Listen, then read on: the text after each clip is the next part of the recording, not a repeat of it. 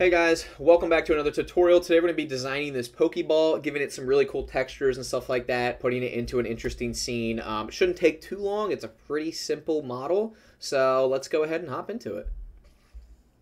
Also, we can probably rig it up so that it can actually be opened, but for now, let's just model the basics of it. So I'm going to start with a round cube. I'm going to give it a 1 radius.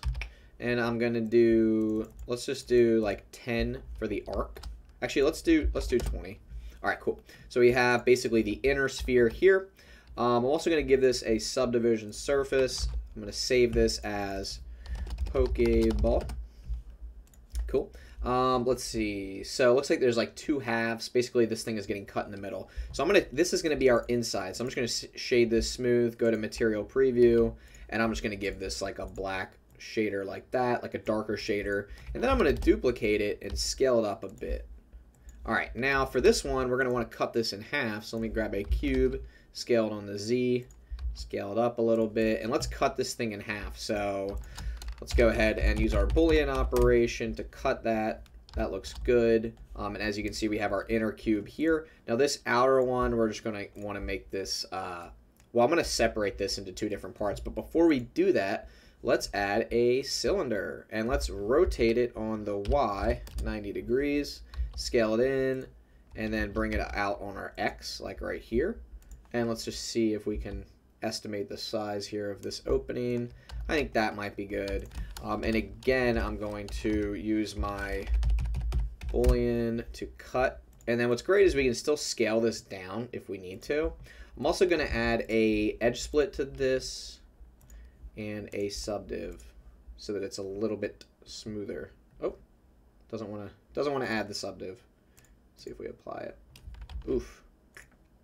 All right, we'll come back to that. Anyway, this is starting to look really good. All right, so we're gonna need to add another cylinder. We're gonna rotate that on the Y-axis, scale it down, bring it out on the X, scaled in a bit. That looks pretty good. Maybe scale it down just a little bit more.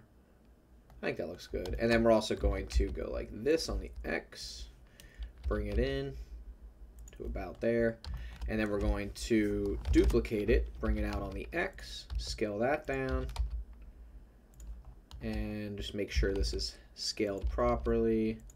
That looks pretty good. Again, this is pretty much it, I think, for like the main part of the modeling. Let's see. I'm going to give this, well, I'm going to apply the scale to both of these. Object apply scale. And we're just going to give these like some nice bevels here. So I'm going to give this a bevel modifier. I'm also going to go here, random, cool. And this is going to give this just the slightest bevel modifier. An edge split would be fantastic. And then a subdiv. Cool. That's looking really, really good. Just the slightest little bevel. Maybe give it like 5 segments, and then I'm going to copy the modifiers over to this, and we're good to go. And this is looking really, really good so far. And you know what I was thinking with this one right here? I think the reason, I think the edge split wasn't working. Let's see. Edge split, subdivision surface. Yeah, for some reason it doesn't want to. There we go.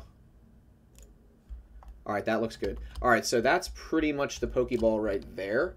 Let's see. I think it looks pretty good. I'm pretty happy with that. Now let's go ahead and apply all of these modifiers. And let's go into edit mode and let's separate by loose parts. Cool. And now let's go back into shading. All right, so this top is going to be red.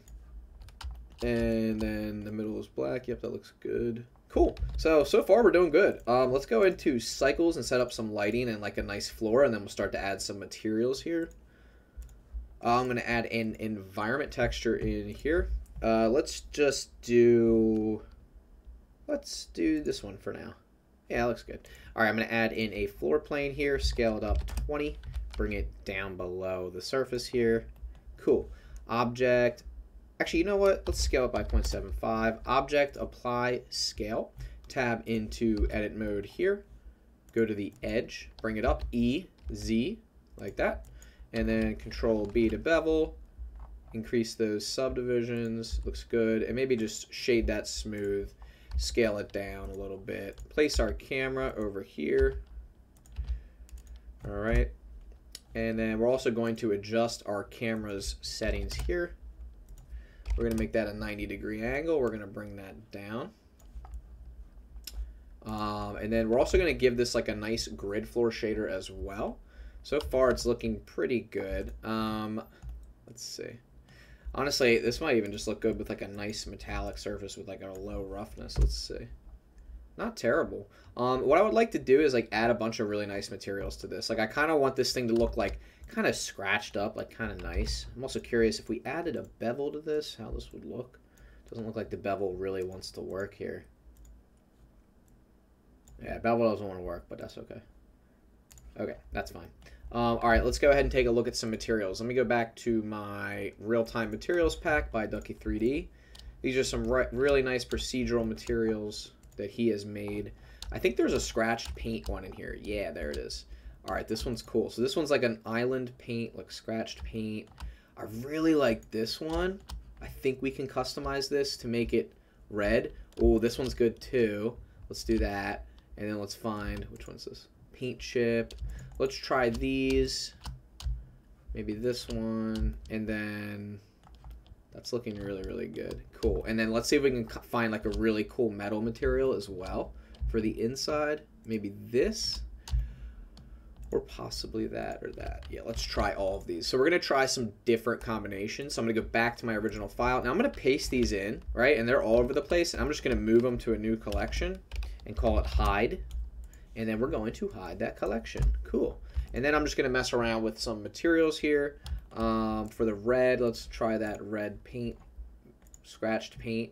Oh, that looks sick. And what's cool is we can raise this brightness, make it more red, like a deeper kind of red like that. And then we should be able to adjust the scale of the scratches. There we go. That looks cool though. The roughness scale as well we can adjust. That's awesome. I think that is so cool looking. Let me just check out the scratch scale as well. Kind of messing with these options here. Very cool. Oh, this is the color of the inside too. Okay, actually the color for the inside, we probably want to make that maybe a little bit darker. Maybe even slightly red. No, I actually kind of like the gray. Okay, I think that looks good. All right, so for the bottom, let's go ahead and check out. Let's see. Actually, I kind of want to use this material again from the top and just make it white. See what it looks like.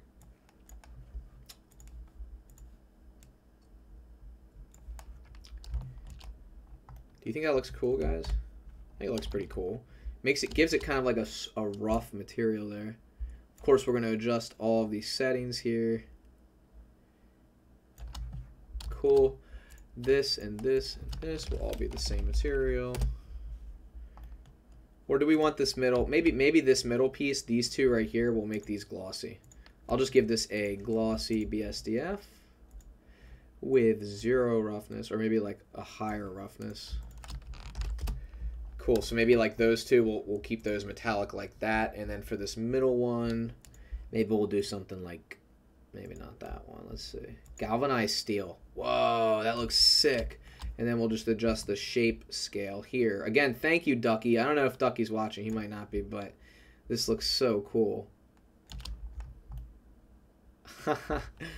Real-time materials. You can't go wrong here. This looks amazing. Oh my gosh. I'm loving this. This is awesome. You know what? I might just go with a flat plane here. Honestly, guys. I'm just going to link that material, scale this up, bring it down. And I'm definitely going to be using some depth of field here. And you know what else, guys? I'm going to change this to this HDRI because I love this HDRI. Or maybe I want to make it like a mountainous one. There's a lot that I have here. Honestly, I should probably get more. Let's see the angle. Maybe like this type of angle here. Let me go to shading. Excuse me, world. And we're just going to adjust some of the settings here. Oops. We're going to go ahead and add mapping and texture coordinate. All right, let's see.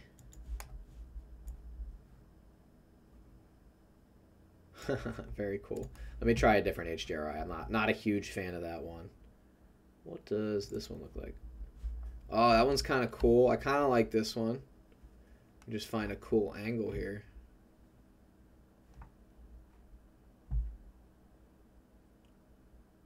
Let me just get our depth of field going.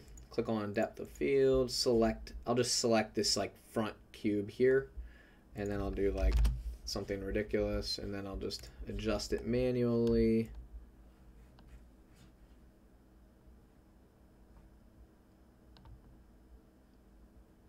That looks pretty good. We'll give it like 0.4. This looks awesome. Just gonna mess with the camera settings some more, and then maybe mess with the background a little bit more. So far, it looks pretty good. Like, it's pretty solid overall. I'm just thinking. I also kind of don't love that this. I'm not in love with this material here for these buttons. So maybe we do make those Principal BSDF, just with like a low roughness there, a little bit high metallic. Actually, here, let's do this. Let's try this. That looks kind of cool. That's not terrible. This is looking pretty freaking cool though so far. You know what? Let's change it to, yeah, let's change it to a nice, maybe an orthographic perspective. Like, dare we? Woo! You guys already know where I'm going with this. Maybe a slight angle like this. Scale this up a bunch. And then we're going to need to really adjust the camera angle here. And we're going to need to adjust our depth of field. Is looking a little crazy. Hold on.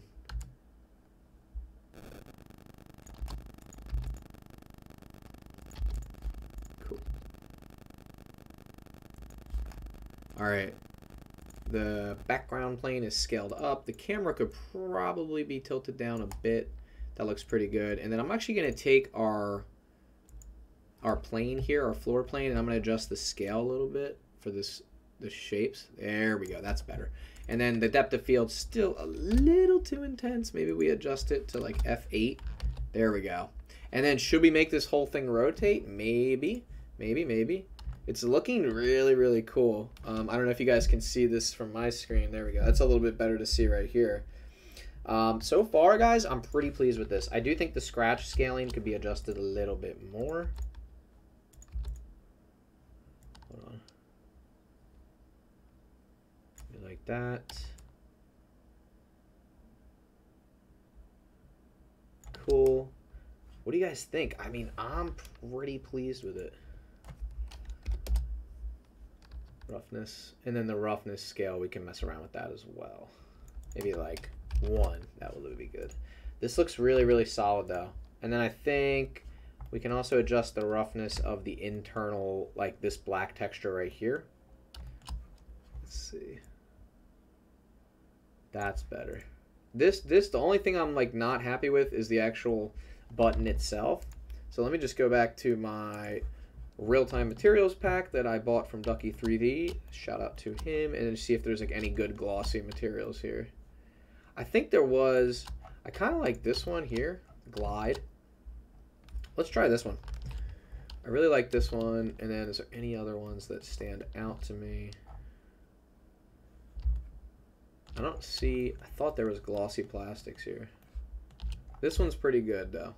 We'll probably go with something like this. Yeah, let's go ahead and copy that over. All right, back to this. And then what's great is if I paste it in, right? Where is it? I can just be like, you know what? Go over to the hide folder. Cool. And we're gonna go ahead and see what this glide material looks like on this. And we're going to give this a saturation of 0.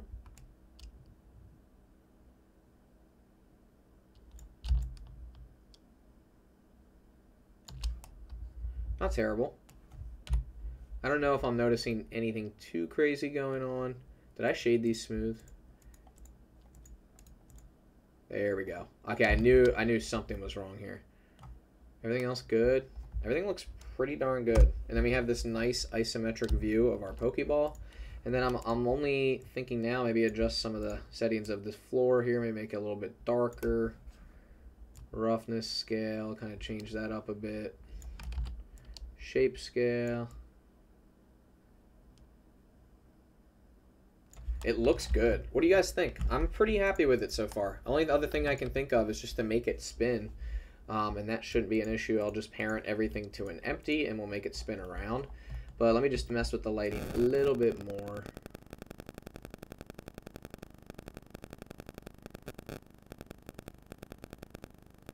That looks kind of nice.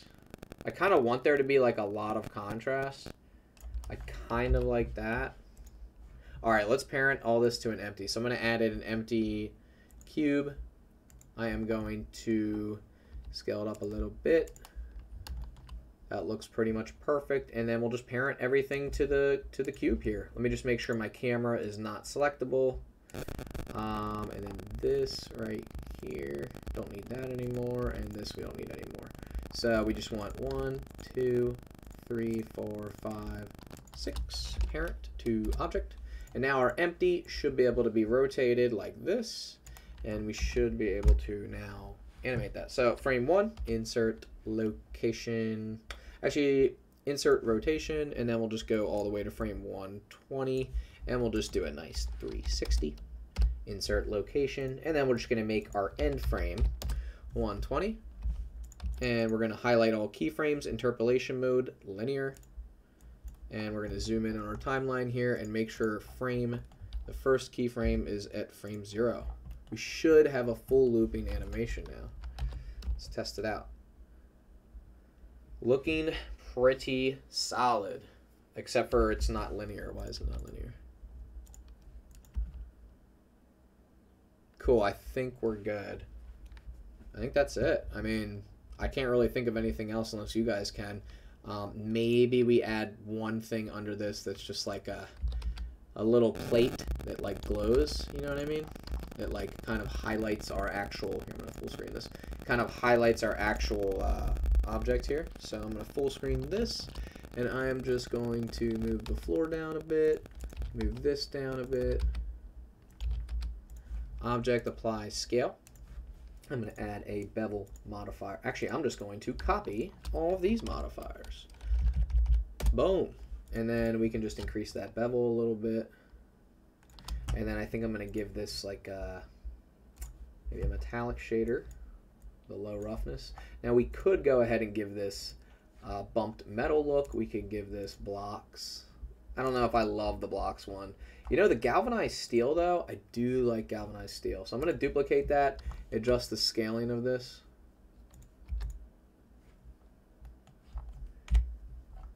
Go ahead and take a look at this texture here. There it is. Okay, cool. Roughness, maybe up that roughness a little bit.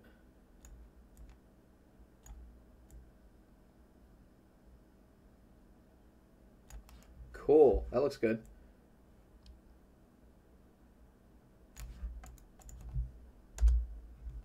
And then what I want to do is I now want to add in some lights. So I think what I'm going to do is add in a, let me think about how I want this to look. You know what? I'm going to add in a torus and I'm going to increase the radius. And then I'm going to decrease the minor radius, make this really, really, really thin. Like that. Yep. And then I'm going to shade it smooth, move it down, scale it in. And then I'm going to give it a nice emission shader of 5 or 6. 5 looks good. And then I'm going to do an array modifier on that. Oops, array. And we're just going to do 1, maybe a little bit more than 1. And just give it a couple of those. And just adjust the spacing as needed. I think that looks pretty cool. You can do really cool stuff with this. I mean, I think I'm pretty happy with that. Let's go ahead and set up some render settings. This does look pretty cool. I think maybe I'll go with just 3, like a 3 count there. What do you guys think? I mean, I'm pretty happy with that overall. All right, so let's go ahead and check out our settings. Light paths, or let's do samples. Samples we'll do 150, and then for the light paths we'll do 20 for everything except for volume. Cool. And then we should be good to go. There's really nothing else. I don't think I need to adjust anything else. I think this is pretty good. Let's go ahead and go to solid view, F12, and let's see how this comes out. All right, so as you guys can see, it's not coming out good, and that's because something is hidden. So I need to go ahead and check. There's something that's hidden here from render. What is it? Is it this piece here? Yeah, so we got to go under our empty and make sure everything is enabled properly for the render. All right, let's go ahead and try again. Cool. All right, we should be good to go now. I think everything is rendering properly now. Another thing that you might want to do is enable your motion blur for this particular render. Other than this, though, I think everything looks pretty good. I'm pretty happy with this. Overall, it's just a nice clean render. We've got some awesome materials from Ducky 3D, some nice chipped paint. We have that galvanized steel in the middle, and then we have our button. The only other thing I can think of is maybe splitting the center sphere. So maybe I'll just do that and double check the sizing of all of our different things here, and we should be good to go. Let me check the distance also between this and the inner sphere. Yeah, okay. So all I'm going to do, guys, here is I'm just going to add a plane, right? I'm going to scale it up a little bit, and we're going to divide this middle piece with the plane. So I'm going to actually just add the slightest solidify modifier to our plane, like even slighter than that. Let's see, 0.005. Apply. And then what I'm going to do is I'm going to click on the plane, shift click my sphere, control shift B, difference. And as you guys can see, we have the slightest little cut into here. Let's go ahead and just see what that looks like in render. I think it looks pretty solid. I mean, overall, this thing would open, so you would need the slightest little opening there. I don't know, I'm pretty happy with this. I don't think I would change anything else. I think it looks really, really good. And I think the chipped paint looks fantastic. I like this little array that we set up down here. Maybe the other thing we could do is just bring the floor plane up just a little bit to meet that edge. That looks good. Actually, let's bring it down a little bit. Scale this up. I want it to be a little bit taller. There we go. Object, apply, scale. And then I kind of want this bevel to be a little bit sharper. That looks perfect. And then bring our floor up.